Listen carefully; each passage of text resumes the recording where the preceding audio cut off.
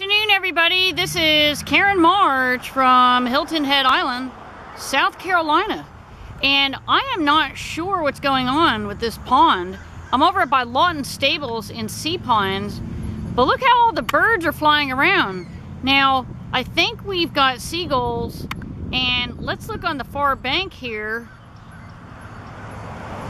Very interesting. We've got a great egret, and this is a fabulous, actually a pair of wood storks. Not saying they're together, but it's very rare to see the wood storks on Hilton Head for me, and I'm sorry about the noise.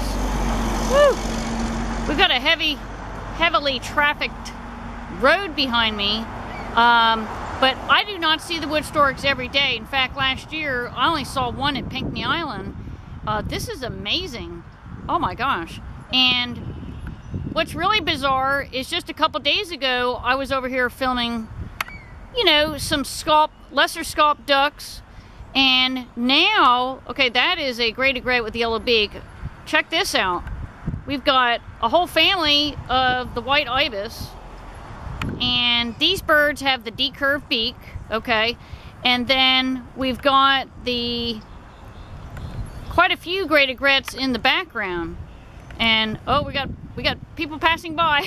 Woo! I raised the camera so they wouldn't be in the film. I apologize for that.